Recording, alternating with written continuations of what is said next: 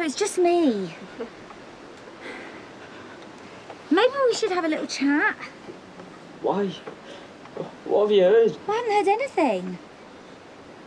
I just know you're not yourself. And April's worried sick. Apparently, Elliot said something to you. Arthur, come on. Don't shut me out. I want to help you. Oh, sweetheart. What's wrong?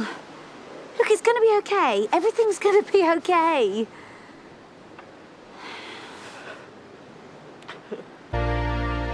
Look, whatever's happened, it can't be worth all these tears.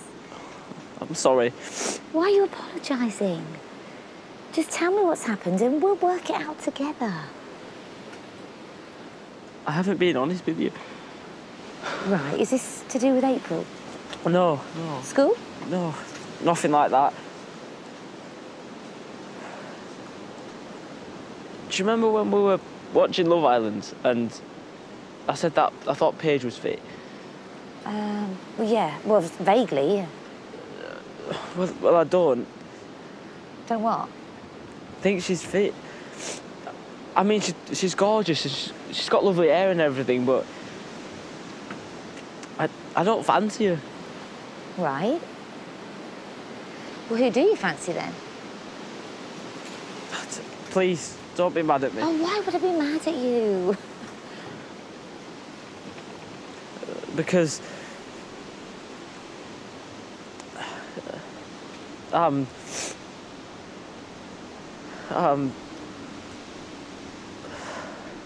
gay. Oh. Are you sure about this, are you? Are you upset? No, for goodness sake, why would I be upset? Because I've been hiding it from you. Because I told Nicola first. If you're going to tell anyone, Nicola's a brilliant person to tell. Anyway, she's probably jealous. She'd give her right arm for one of hers to be gay. Of course I'm not angry. I'm just so glad that you've told me. Me too. I mean, it kind of makes perfect sense. It's like a piece of the puzzle is just slotted into place. My beautiful, kind, sensitive boy. I love you so much. I love you too. Do you think Dad will be okay with it? I reckon he's here now. Yeah? Oh, yeah. He never liked missing out. You know, one of the best things about being a parent is seeing the person your kids grow up to be. And he would be so proud of the young man that you've become. You think? Yeah. I mean, he believed in unconditional love, so it doesn't matter if you're gay, straight, or anything in between. We love you just the same. I wish I could talk to him. Yeah. Yeah, so do I. Some people say God don't approve of gay people. That is a sin. But it's who I am.